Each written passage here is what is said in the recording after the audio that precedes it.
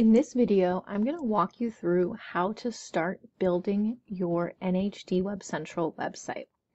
In this video, I'll go over how to add elements to your home page, how to add elements like text, images, an MP3 file, MP4 file, a PDF file, how to add different things to your background, how to edit your site's theme. So we'll just go over all of that as I start to build a website for you, and you can just see how one way to go about building a website looks. You may have another way of building the website. You may have things that work for you. You can definitely do whatever works best for you. But if you're just getting started with NHDWebCentral and you're looking for how to get started, this video will walk you through some of the basics. So once you create your website for the first time, you log into your account, you say start new website, you will see a blank page that looks like this. So I'm going to show you what to do once you have this blank page. So it'll start with this body, this container, and this is the container that contains all of the elements that you add to your website. At the top here, there's a box to help you get started. You don't need to have that. You could delete that, but you can't delete this container here. Whenever you make any changes to your website, don't forget to click the Save button because there is no automatic save feature in NHDWebCentral. If you try to close out of the website without saving, it will warn you that you are about to do it and remind you to save. So let's get started. We head over to this set of 4 blocks. These are the building blocks you'll use to build your website. So you can see here we have title, subtitle, text, quotes, images, all sorts of things that you could add to build your website. So I'm going to start with my title and subtitle. They'll automatically be justified to the left, but say I want them centered. I can click on my title, I will see this blue menu appear, and I can change it from left to center to right, whatever I want. Same thing with the subtitle. I want mine to be centered. If you want it to be bold or italics, double click on that box and another menu will appear. You can choose to bold it or make it italic. You could also use the keyboard shortcuts, Control B or Control I, if you know how to use those. I'm going to make mine italic. And I'll make this just regular case. Okay, so I want to then add in the words that I want to be in these sections. So you can either manually type them in or you can copy and paste them from another document. I'm copying and pasting mine from another document. It is helpful to have everything pre-written in another document and then just copy and paste it here. It cuts down on time when you're building your website. Then I'm going to click Save. Then the next thing I want to do is go back to my building blocks and I want to add a spacer. I like the idea of keeping my elements spaced apart. So I have my title, my subtitle, then I'm going to add a space, and then I want to add a feature called Auto Nav. If I drag and drop that here, this is an automatic navigation bar. So this will take you from web page to web page as you continue to add pages to your website. You don't have to worry about linking pages. If you have an auto nav bar on every page, it will take care of it for you. Right now we just have the one page, the home page, but as you start to add pages, you'll see more pages here. You can change what the text says in the menu, so it will start out as a lowercase HOME. What if I want it to be all capital letters? I can change that. Click Save, and I can close. If I save my website and refresh, you can see here that now it's all capital letters. So we've just added our title, our subtitle, we've added a spacer, and we've added our auto navigation bar.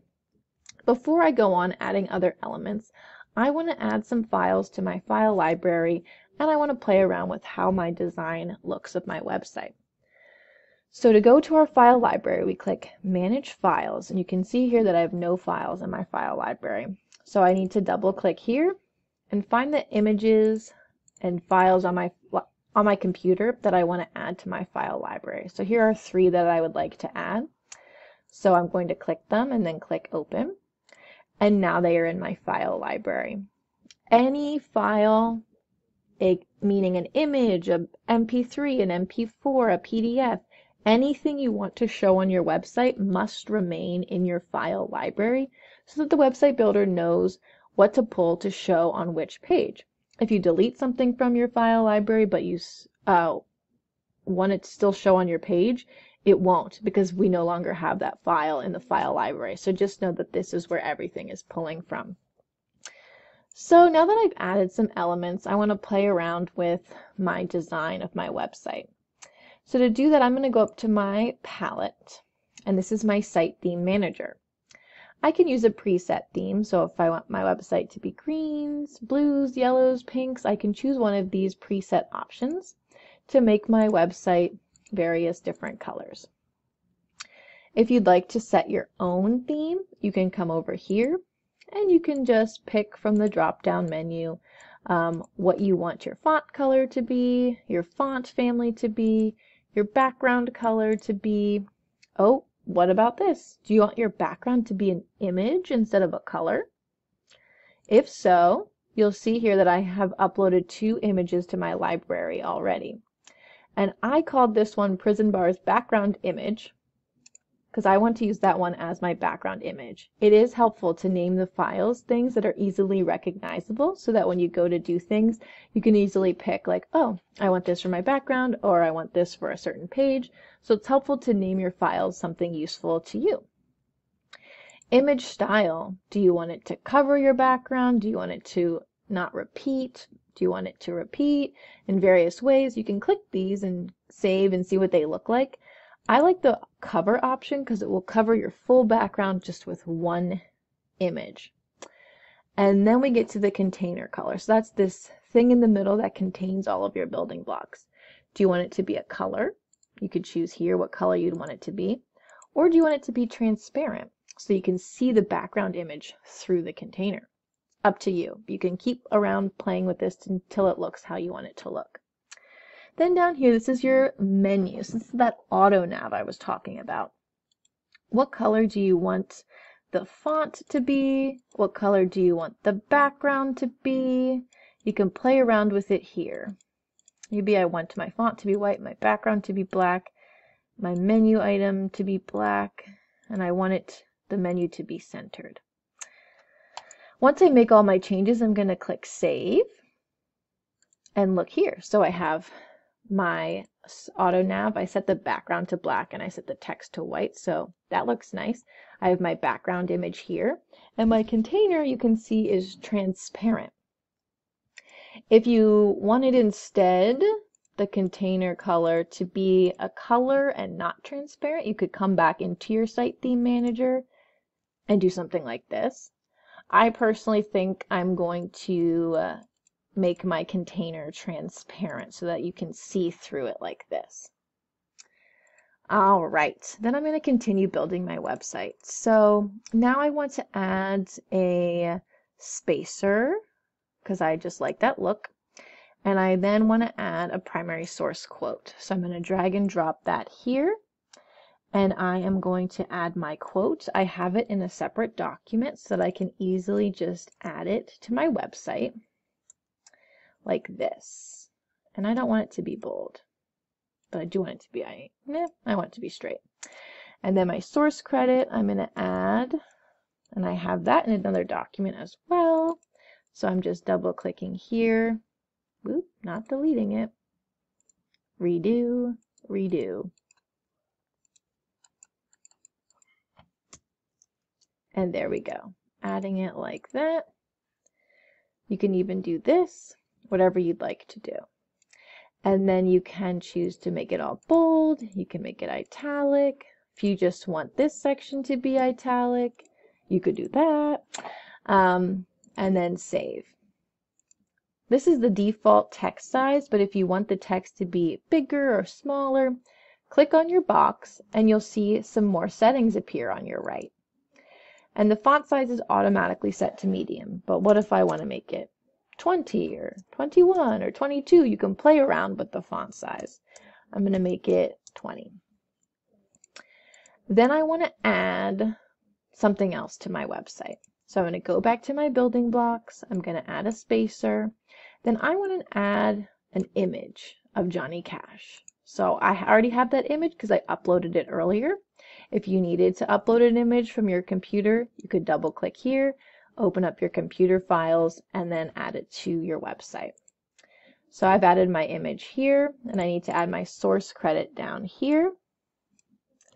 So I am going to add that here. And I don't want it to be bold, I want it to be italics. Johnny. All right, so now I have that. I'm going to click save. Looks like my J did not stick. There we go. Save.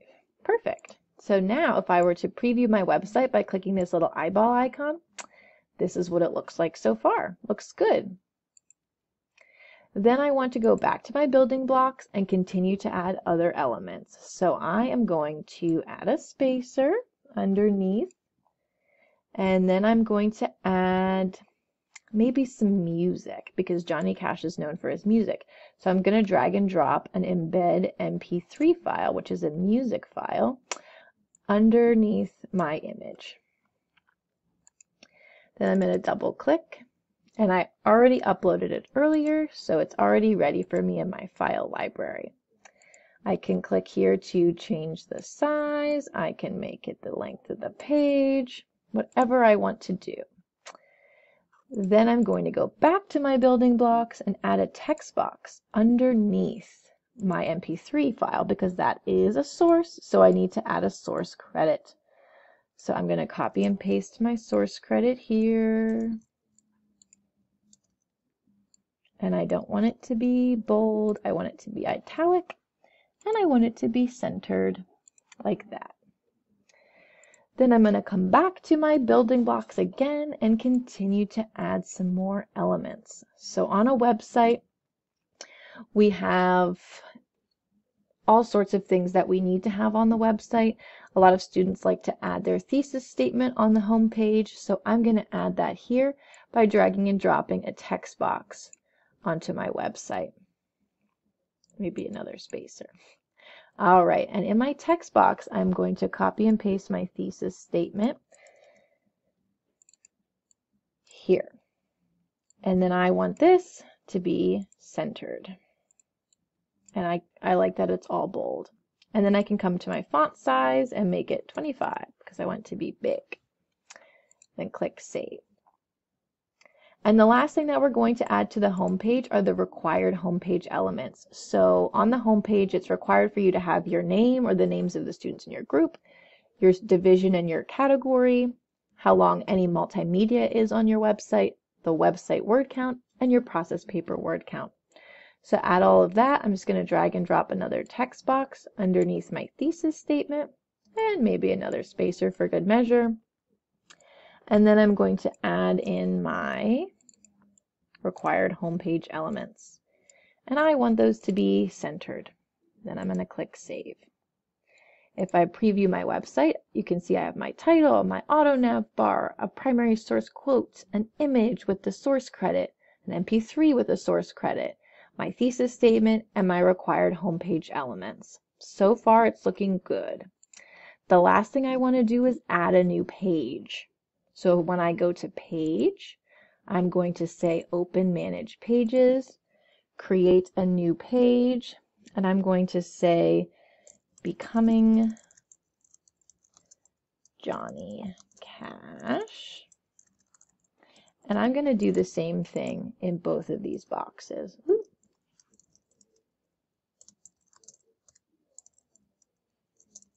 And then I'm going to say Add Page. Then I'm going to save, refresh, and now I have my home page and I have my second page, and now you can see I have two pages here. To edit that second page, just come into your page manager. Oop, it says some changes haven't been saved, so I'm going to close that, click Save, come back here, and now I have another page to start with.